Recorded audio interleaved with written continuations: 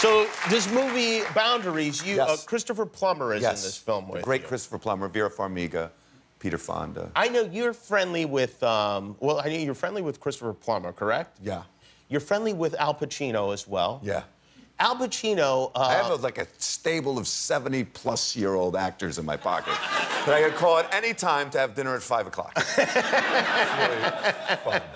A nice early dinner. Nice early dinner, which I like, so... And you just did a movie with Martin Scorsese with Al Pacino, we just mentioned. Who else has done that? Robert De Niro. Robert De Niro, Joe Pesci, Harvey Keitel. It's like the Avengers of mob movies, right? Is. I mean... Totally is.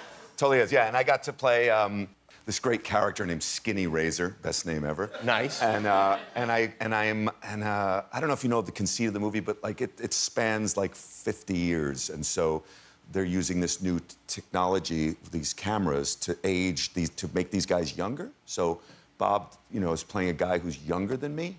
Wow, really? So, and I play his boss. Oh, wow. What's that like to play his boss? It's wild, man. Like, these guys are like my heroes. Sure, of course. But like, I got to be cool, because I gotta work with them. Yeah. And so in my head, my voice is screaming like, "Oh my God, I can't believe it!" But I'm coming off really aloof. Like these guys are always trying to talk to me because I'm not talking to anybody. So, because in my head, I got Bob De Niro in front of me, and in my head, I'm going, "You talking to me? You talking to me? You talking to me?" And in reality, I'm not saying anything.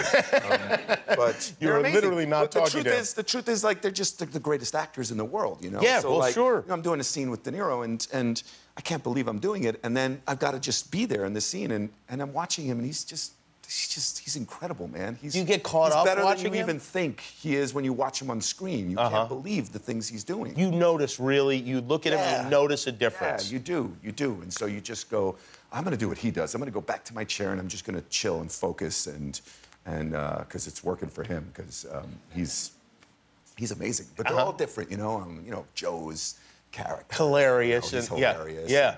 His whole shtick is, I don't have to be here. Yeah, right.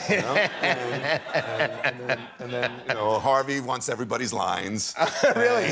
And Marty's just trying to wrangle it and keep it all together. And, wow, what a thing to be a part of. That is unbelievable. It's like fantasy camp in a way. Yeah, it's great. Yeah, work Pesci into the kids' stories. That'll be good.